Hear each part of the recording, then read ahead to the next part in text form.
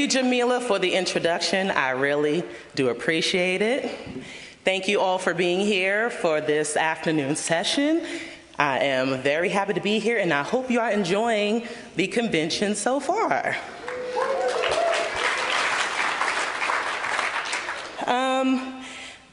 I was, again, very honored to be asked to speak this afternoon, and my talk is going to be on something very practical.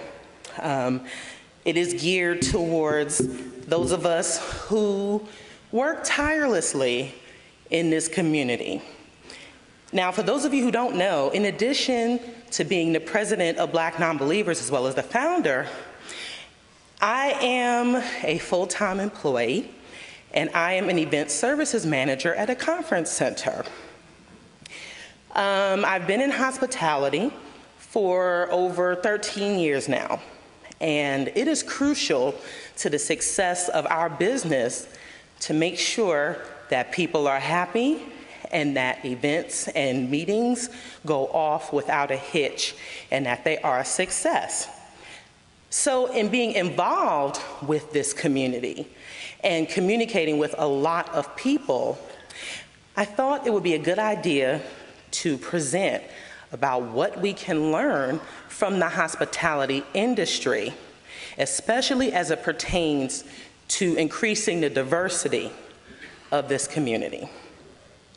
So I'm not sure if it's on the screen yet. You are. Okay, awesome. I don't see it though. Well, by you, I mean you. Yes, but I have a PowerPoint that I like to show. Okay, here we go.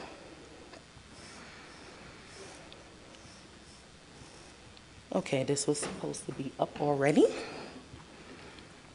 Question for you, how many of you currently or have ever worked in hospitality?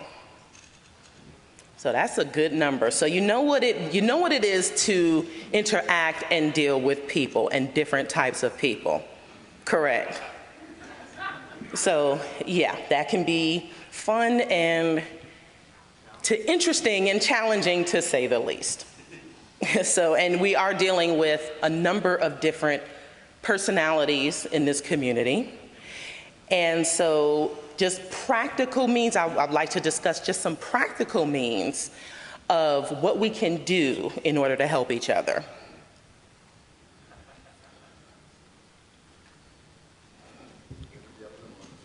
Okay, awesome. Okay, so let's define hospitality.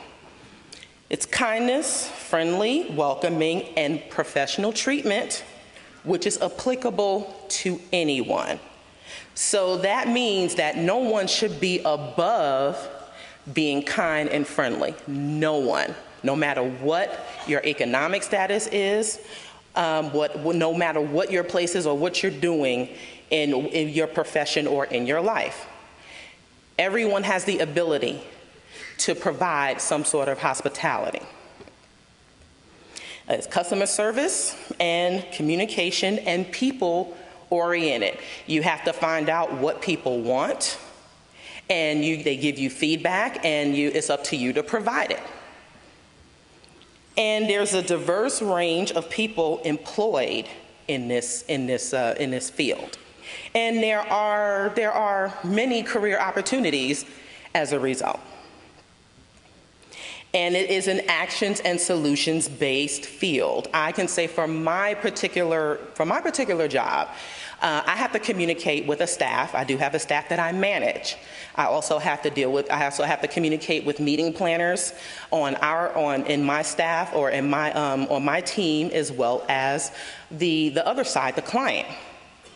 And while it is important that we service the client, it's always important for us to make sure that we're communicating as a team. And so that hospitality does not stop with the people you service. It also extends to the people you manage and who you work with. The hospitality industry consists of hotels and convention centers, much like exactly what we're utilizing right now. Transportation, airlines, car rentals, cruise lines, entertainment, nightlife, and restaurants. So this is an industry that millions of people utilize every day. And some of us work in it every day. And so there are some statistics here. Hospitality is one of the world's fastest growing industries and will add one new job every 2.5 seconds.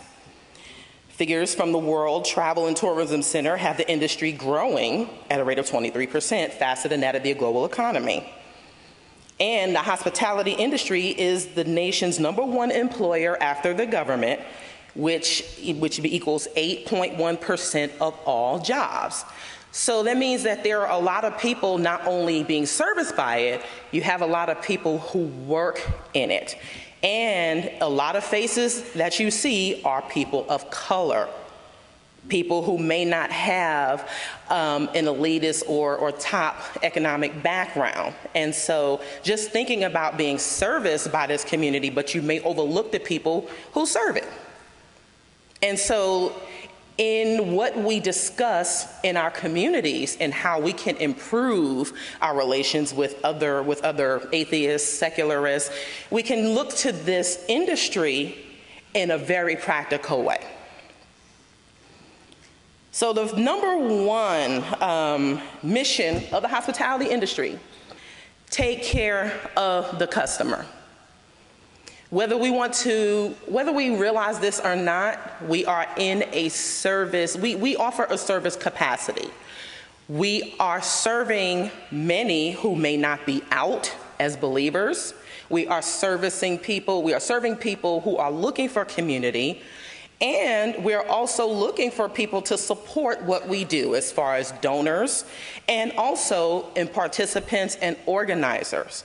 And so that is the golden rule to make sure that we are, and it's up to all of us to make sure that we are taking care of each other. So we're all customers in this in some way. #2, next thing, advertising and branding. I know many of us wish that we had millions of dollars to advertise our organizations, but we work with what we have. Some have been, just like with the African Americans for Humanism campaign, we've been able to do billboards for that as well as for this convention right here in Memphis. So that is an effective way, but if you don't have thousands of dollars for billboards or radio ads or TV ads or what have you, then you use the means that you have, which means newspapers. There may be other interviews that you can participate in to advertise your groups. But it is important that we do advertise. I know many in this community don't like to feel like they're proselytizing to others, but in order to increase our numbers and our members, it is important for us to advertise. Planning and strategizing. There are many people who think that events magically happen. You come to them, you may attend a convention maybe once or twice, a few times a year. I know in my industry, we service at least 100 meetings and events a week. So this is something that we do all the time. And many don't know what goes on behind the scenes, what it takes to put these things together. And so it's good for you to know and to be on the inside of what organizers and planners and the leaders do. It's always good to know and to have some sort of inside information. And if you can do it, that's great. We always need more help. And if you can't, at least have a better understanding of what needs to be done before you just automatically criticize something for what is or isn't being done right. It's only fair. Presentation counts. Now, these are just some random pictures that I put up, but it's important. It's how you deliver the message, how you present yourself when you are speaking, how you present yourself as an organization. It counts. It is important in the delivery. And sometimes, you know, hey, you can be nice about telling someone that their religion sucks. You can, but you know, and it's okay to do that. Presentation is important for us. Show a friendly face and be nice. If you ever see us at the Black Nonbelievers table, for example, you will always see me being welcoming. Hi, how are you? You should never be afraid to talk to any of us, or even as a believer. You know, what do we hear a lot from this community? Oh, I didn't realize that you were so nice, for quite a few of us. Well, what did you expect? But it's important too that when we put ourselves out there, it is okay to, that's what helps dispel these misconceptions about us. And there are times, again, where, you know, that's not always possible. But if it is in your nature, if it is something that you want to work on to be welcoming to more non-believers and to, again, increase our numbers, as well as in communicating with believers, you can have that friendly face and be nice. You certainly don't want to walk into any restaurant where everybody is just glaring at you. That makes you not want to eat there. If you go to a hotel and no one is nice to you, they certainly want your money, but they're not treating you like you're important. Certainly, you do not want to stay there. So it is important for us to look at how we are communicating with each other and with others out there to make sure that, yeah, it's okay to be friendly. And anticipate needs, be proactive, become actively involved in operations, solicit and obtain feedback. If there is something that can be done better, you listen and perhaps implement, and also get the people involved. That is what helps people feel valued. Follow up. There's always a conversation about what can we do to be more inclusive. Don't just make it a one-time conversation. Make it multiple conversations, which eventually should lead to more action. Show genuine concern. This can be a problem with some of us, and it's understandable because like me, many of you go back and we have our everyday lives. Many of us work full-time jobs. We have families. We have other responsibilities, and that is completely understandable to where we cannot always get things done in the timely manner that we want them to. But to be genuinely concerned about the issues that are important to us and to be willing to work on them is very important. That shows the person that you're communicating with, or the people that you're communicating with, that you actually do care. But even hospitality has its limits. As much as I would like to be nice to everyone that I encounter, it is realistic, it is unrealistic, and it's not always possible. There are times when we are going to have to, we have to say no. We will have to put our foot down, and it's okay. We don't have to feel bad about that. So it's okay to offer options if you have a group that doesn't necessarily, if your group doesn't offer what someone is looking for, it's okay to refer them to another group. Or it's okay to say, well, I may not have this, but here is someone else who does.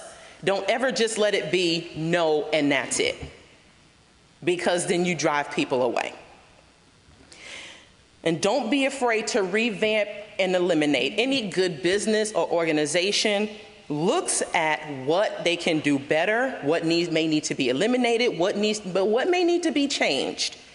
And it's okay to have that, it's okay to look at that.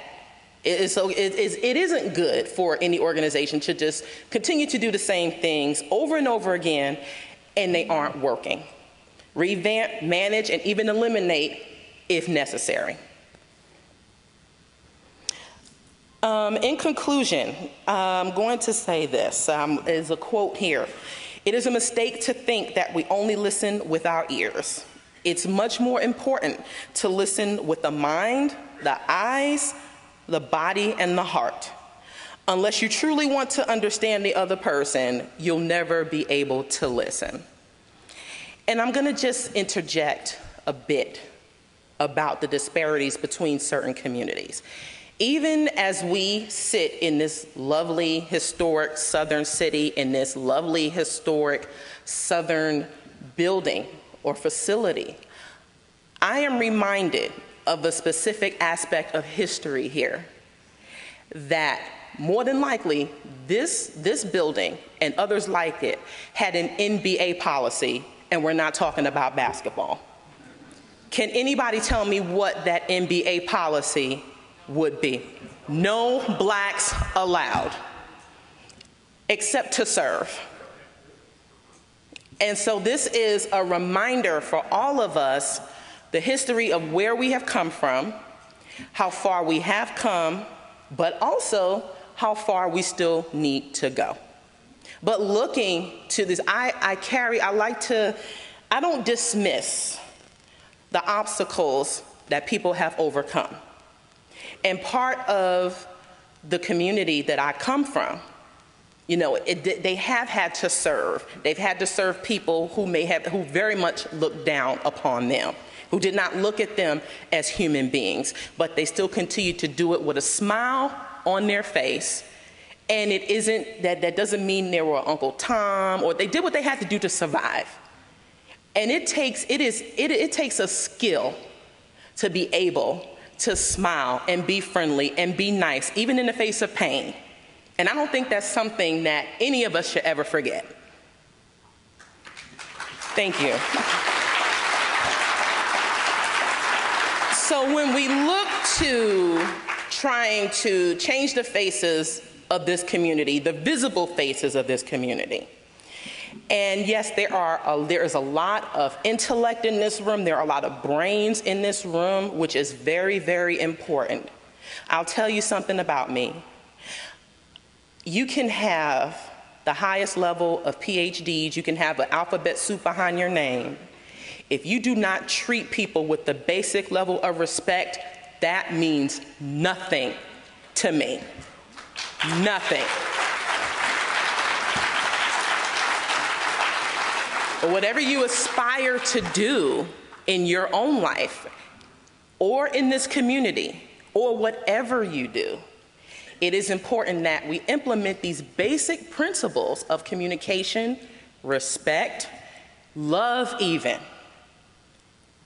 And we can do this as a community. It is not beyond our reach. It is not beyond our scope of understanding that in order to increase our diversity and our visibility, that we can absolutely improve on our hospitality. Thank you.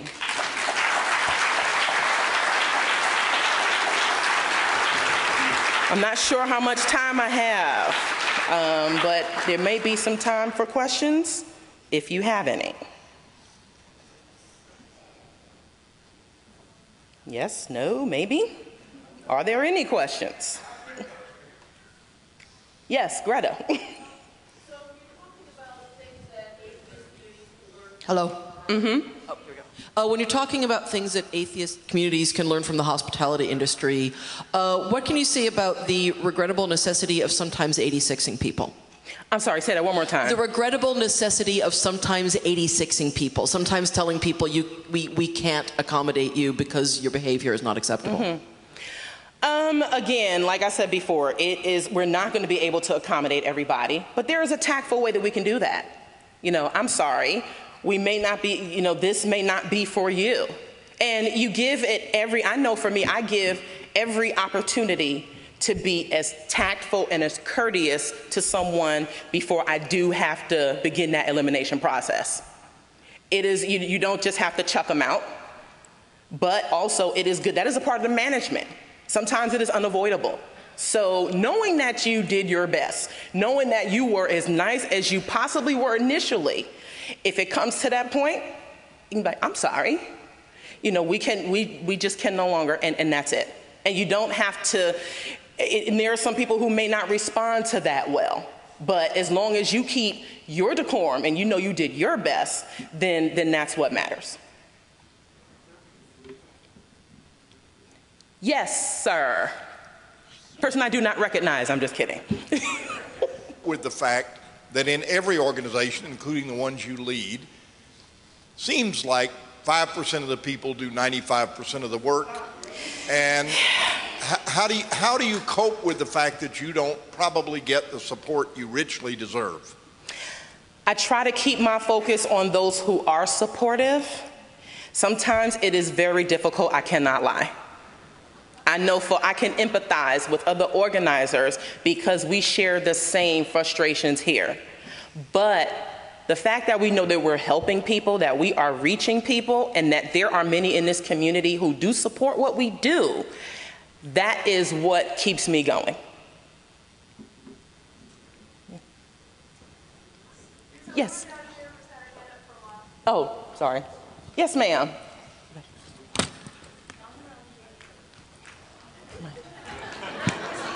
Big hand for a microphone.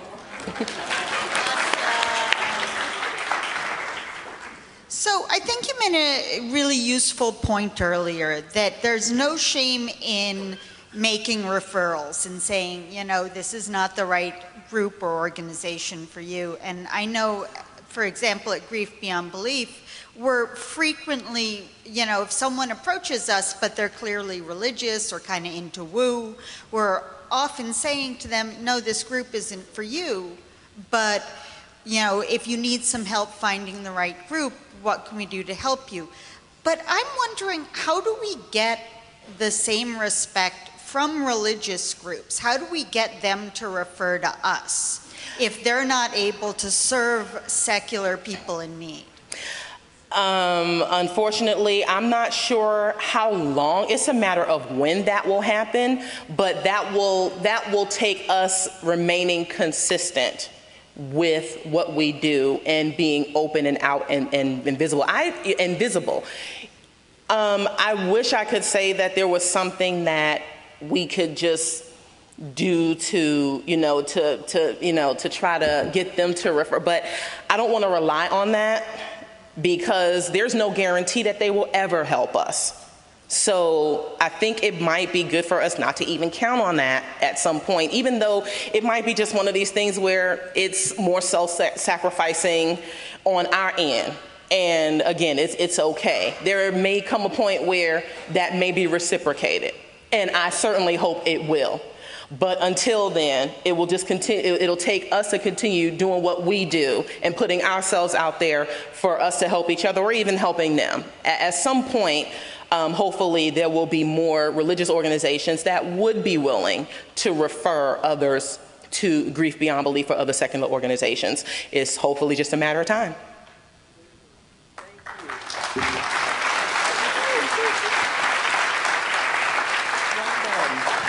All right.